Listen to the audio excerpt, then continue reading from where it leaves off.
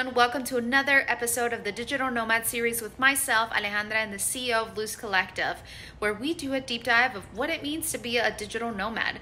Don't forget to like, comment, and subscribe for more content just like this. Hola. Can you hear me? Yes. What was that? I'm coming to you live from Playa del Carmen from my Airbnb kitchen. Yeah, I agree. I think that we have this notion that the US is, the safe space, and anywhere else you have to be extra cautious, and it's like, no, like our own streets are more dangerous than some of these spaces that we're visiting, right? Correct. Correct. And even as we do research, it's like, well, yeah, also don't stand out like a sore thumb when you're traveling, right? Right. Like if you're going to travel to Mexico and, there's certain customs or certain things that you should be acclimating to during your travel, if it's going to be extended, then you should consider that, right? What are some precautions that you were like, no, okay, like I know that I shouldn't like be concerned about like general, like cartels probably aren't going to kidnap me, but what were some precautions that you were like, okay, but I need to have these things in my life before I move out there? Well, first and foremost, I would say if anyone is considering traveling for an extended time, especially as a woman, unfortunately, we have already been trained for this. The same precautions that we take every single day at home. I lived in downtown LA. In many, many ways, I feel significantly safer here than I did in any given moment walking around in downtown LA, especially at night, right?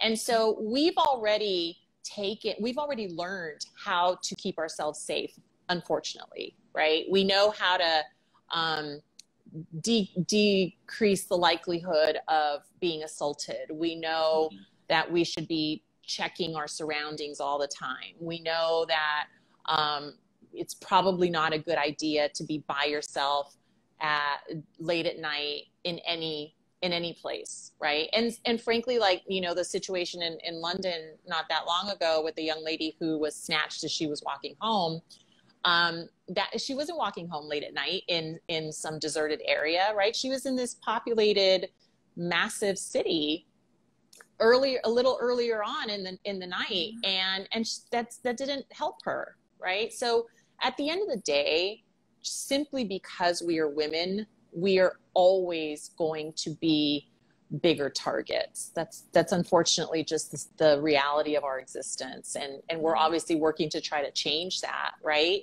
But if you know how to take care of yourself in the city that you currently live in, you will be able to take care of yourself no matter where you go.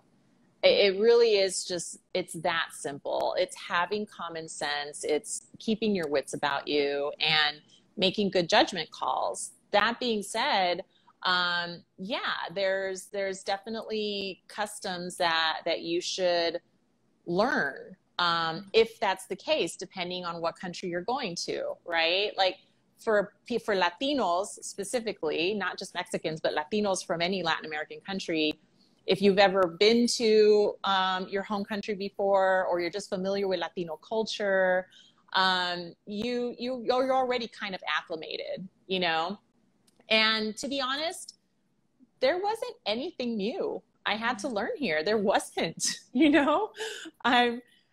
I never once worried about any of these stereotypical things that people would mention. But I also wasn't worried about my own safety, because as soon as you get to the place, you're aware, or you should be at least, right? Like you get to the airport and you're already familiar. Okay, what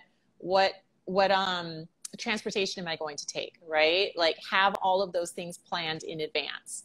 Don't just obviously show up and get into some random car, right? With some random driver. I mean, even in a taxi situation, you want to be precautious up front until you kind of get acclimated to your surroundings. So just plan in advance, what to expect, and that's it. But again, like that is literally nothing different than you would do if you traveled from LA to New York, right? Or if you traveled wherever, like I guess that's what I'm really trying to emphasize to people, is that the tools that you need to be safe traveling as a single woman, or even just traveling as a woman, period, right? Whether you're traveling with a partner or even your family, we already know essentially how to keep ourselves safe. And people shouldn't be afraid, and they shouldn't fall for